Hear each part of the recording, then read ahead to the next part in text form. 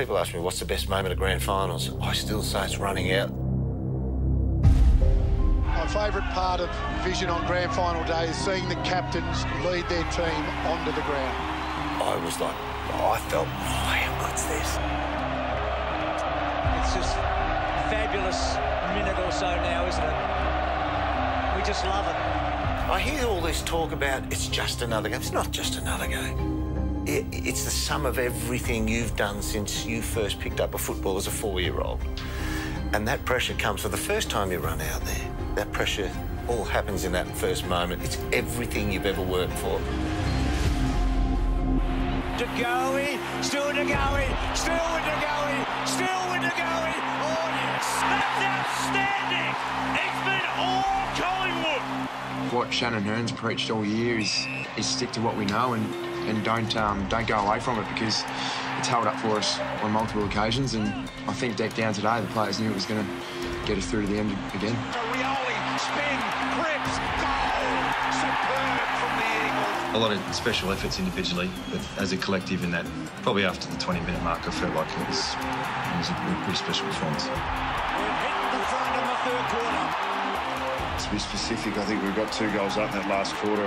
De Goey, launches from 50. Goodness gracious me. We had 2 or 3 opportunities to get the ball out of the next centre bounce, and we just weren't clean. McGovern, huge defensive mark. Those little moments will haunt the players, or will haunt us. It's the being, it's all of what an AFL footballer is. It's the moment. Ryan finally brings it down. What a grab. Right half forward. He wants to go. He plays on. Ball to Sheets, too long. Maynard can't get there. We spoke about it could take to the last minute to hit the lead, and that's exactly what happened. Tough kick from here, Dom Sheed. 2 points down.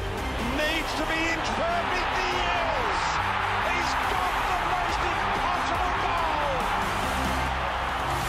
Don't know whether you believe in footy gods or not, but I had a funny feeling he was going to kick it.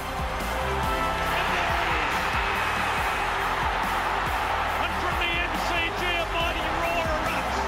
The Eagles overcome every obstacle. I don't know what to feel. Yeah, I don't know what's going on. Honestly, I'm blown away. Nathan Buckley sits looking down on the ground, wondering why the game is so cruel. I can't even really be clear on how it feels right now, other than not great. It's I'm pretty numb, and the boys are pretty numb. The West Coast Eagles have won the 2018 AFL Grand Final in one of the more extraordinary games you will ever see. That is what winning in a grand final is.